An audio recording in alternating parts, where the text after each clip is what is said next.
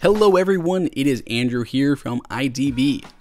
Apple kind of got out of the monitor business in 2016 and instead partnering with LG. No longer is Apple's Thunderbolt display something you can actually purchase, as it was discontinued in June of 2016.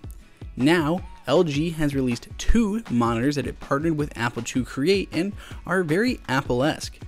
They have a 21.5-inch monitor that is 4K, and then there is an ultra-fine 5K model that comes in at 27 inches.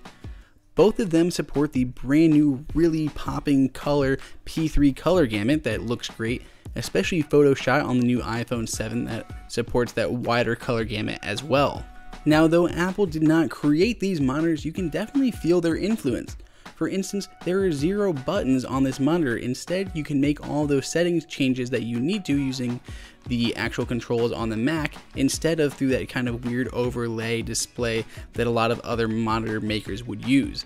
It's also nice how you can actually use a magic keyboard to adjust the brightness on your display and the volume, and you can use the one on your regular keyboard to control your MacBook or your MacBook Pro.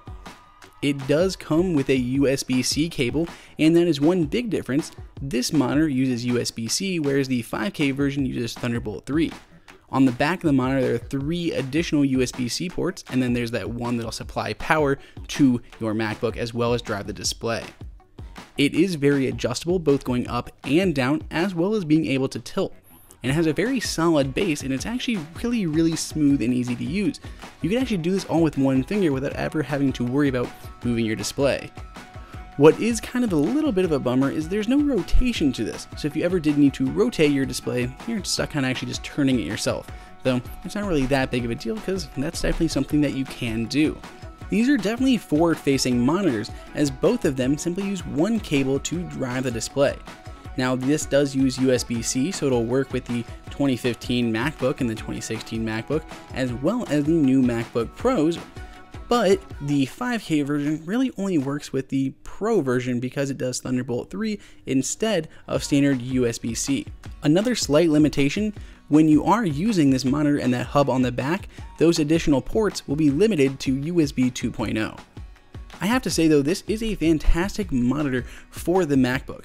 It really is feel like living in the future when you can plug in that one cable. I'm charging my MacBook while powering my display and that hub right on the back. I love using it with my Book Arc, where it's just simply one thing plugged in, or I have something like the base lift under my MacBook that works really great for driving 2 monitors, which is really my approach. I like doing this, especially having independent controls over brightness. The speaker bake-in does a decent job, but it can sound a little muddy when it gets to the really loud volumes.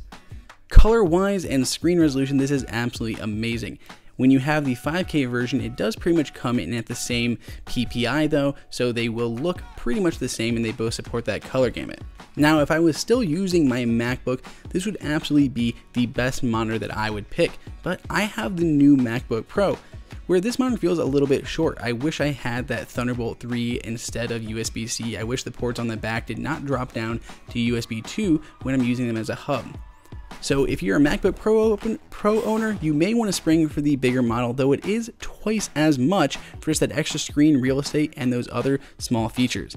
Let us know what you think of these monitors down in the comments, and if you'd like to pick them up, of course we put links in the description below. Please subscribe, and until next time, this is Andrew for IDB.